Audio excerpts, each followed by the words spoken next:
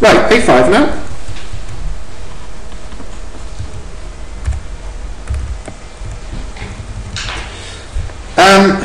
Okay, we have our circuit here. 6, 4 ohms, 5 ohms. They come back together. And here there's some power supply, and we're told it's 12 volts.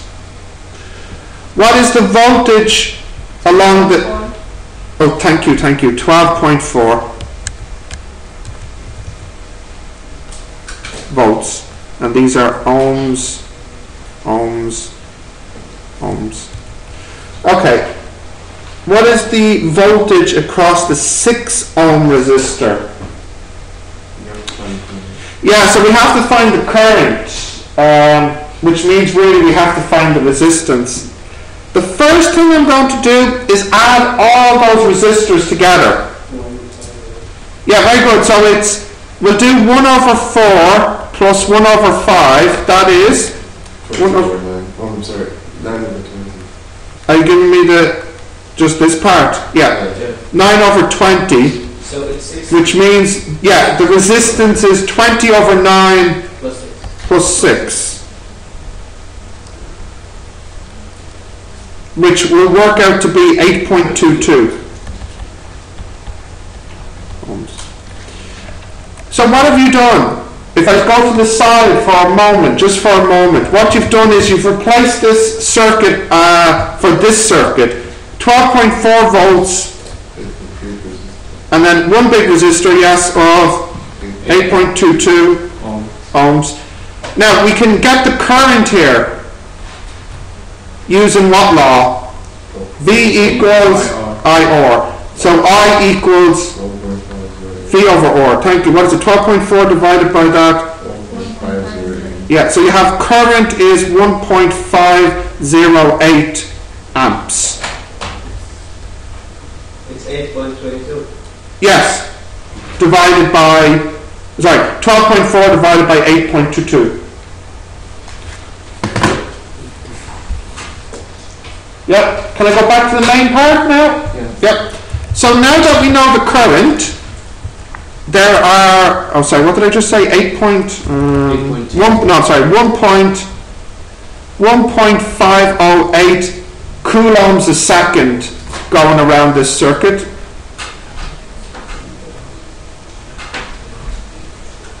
Okay. First question. What is the voltage in the 6 ohm resistor here? So what law could I use here? Again, just V equals IR.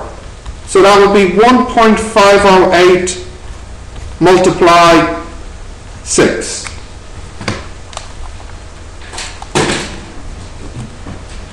So I got 9.05 volts. Well, 9.048. It's about 9.05 volts. That's the potential voltage? That's the voltage, yeah, in the 6 ohm resistor.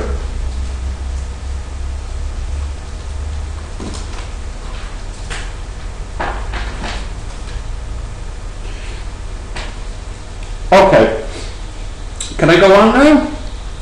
To the next part? Yep.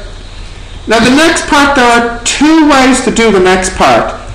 For the next one, they would like the current going through here. Now you could use Kirchhoff, or you could use Ohm's law carefully. Please be careful. The current here is not 1.508. Why not? Current divides. It divides. If I was to use Ohm's law, I would need to know the R, and I would need to know the V. Do I know the V here? Yes, totally. Yes. No. The 12.4 is for the battery. I do know the voltage here though. What's the voltage here? 8.22. 9.05. So minus it. Minus it from what? 12.4. 12.04, because remember, just like with Kirchhoff, if I have 12.4 volts in the battery, it means the resistors must use up 12.4. So if I do now 12.4 minus 3.35. no, oh, you give me the final answer. Now, just wait, just pause for a moment. Think. That's why they asked me for the voltage in the first part.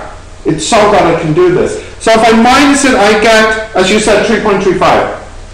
Now, does that mean there's 3.35 in each for both or what? Both. Both. Why? Because in parallel the voltage is the same. That's right. When it's parallel, the voltage stays the same. So the voltage we know. The resistance we know. So do we know the current? Yeah, it's just V over R. 0.67. So the current is 3.35 divided by 5. Is that right? 0.67. Thank you. Amps. Now I don't know what the next part is. I haven't looked, but I'm guessing. Well, no, maybe not. If they were to ask me for the current in the 4 ohm resistor, how can I do that quickly? Guys? V equals to VI. No? Guys, look up. How could I get the current here quickly? 3.35 divided by 4. Subtract what and what? Subtract. The 1.508 minus the current here gives me the current in this one. Because if you think about it, 1.508 splits into 2 here. In the 5 ohm goes 0.67. What remains goes in the other one. Now let me see what they ask next. Yeah? Could you do like 5? Oh yeah, you could use Ohm's law again. I'm just saying the quickest way.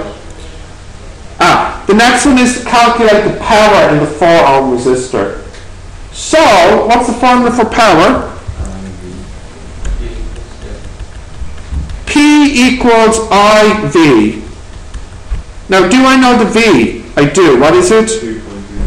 3.35, wasn't it? Do I know the I? Well, I just talked about a quick way to get the I. What was it? 1.508 minus 0.67. 0.83. You give me the final answer? No. What's the final answer here? 2.80. Yeah, so 2.81 watts. So, you know, there's only 2 formulas I used here for this. Ohm's law, V equals IR, and power equals IV. And that's 5 marks. So, it's a short... Oh, sorry, there was one other formula. What was it? 1 over O1 plus 1 over O2, yeah.